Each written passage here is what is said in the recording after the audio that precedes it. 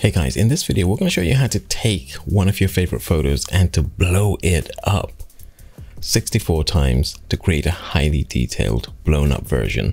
For that, here is a message from our sponsor.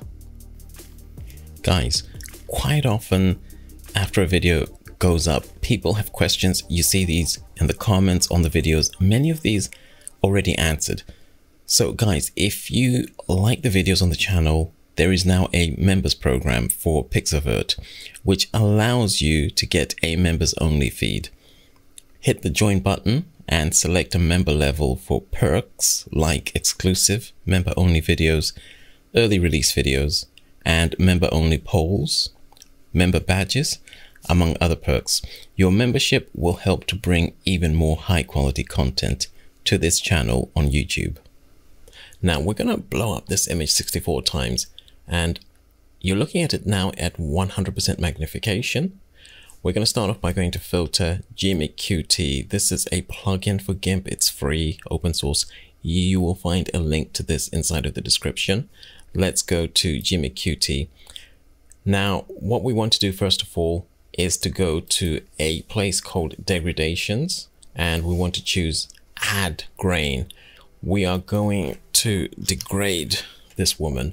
So the settings are going to be default settings, opacity of 0.2, a scale of 50, everything else at default. We'll hit OK.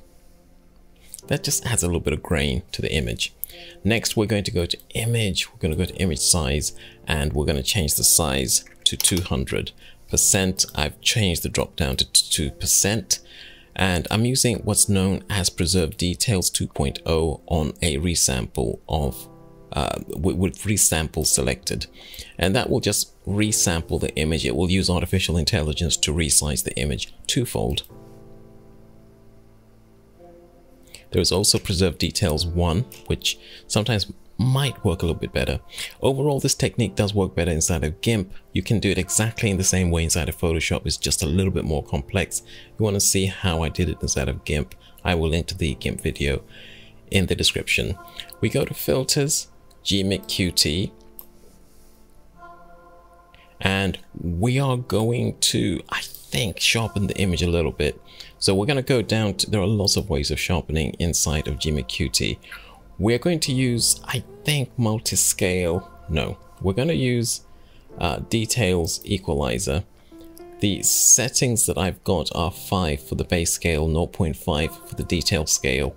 And we're going to go ahead and increase the fine scale gain to 0.0.08. And I think that's going to be it. We're going to hit apply.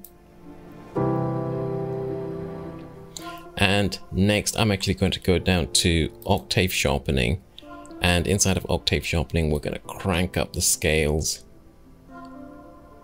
to very high, about 10, and the maximal radius can go down to about 2 or 3. The amount at 3 is going to be fine, and it's a very subtle effect.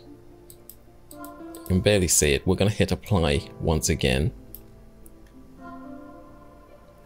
And then we're going to add some more grain. So we're going to go to degradations, add grain, and this time the settings are going to be, I think, feel free to experiment with this. We'll keep it at 0.2, and I think we can make it 100 for the grain, maybe even make it 0.25. So experiment with the settings to see what works well for your image. We'll hit OK. That takes us back into Photoshop, and once again we're now at, I think, what, 4 times the original size. Let's go to image size. We're going to use Preserve Details 2.0 again. The other one I recommended is Preserve Details Enlargement. That's the original AI powered version, and we're going to go with the same settings, 200%. Hit OK. It's a very fast algorithm. That's one thing in its favor.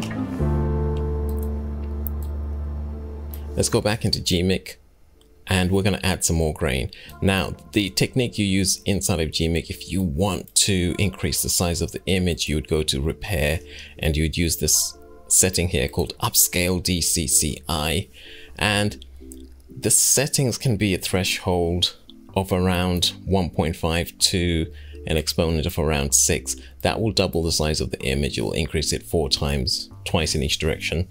But we're not going to use that. We're going to use Photoshop. And what we'll do is go to degradations. We're going to go to add grain 0.1, 5 for the opacity. Scale is going to be 200.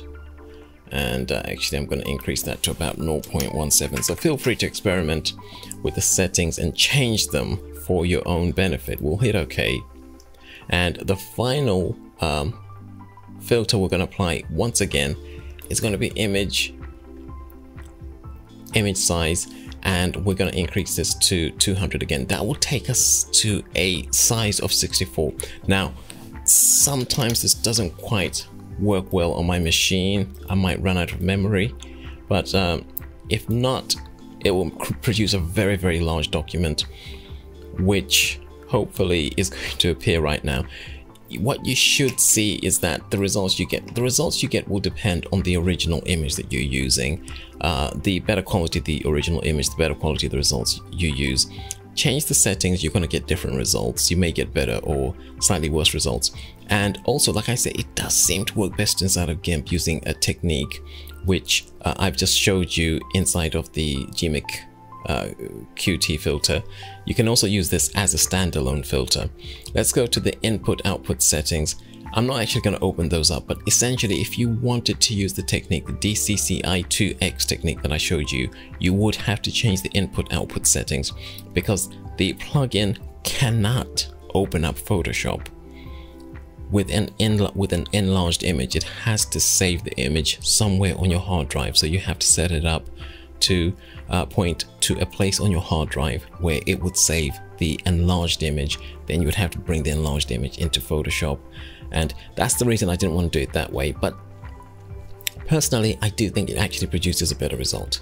Guys, that is going to be it for this one. I'll have links to the software inside of the video, inside of the description for the video, and also I will have a link to the other video that I did which shows you a similar technique inside of Gimp. That is going to be it for this one.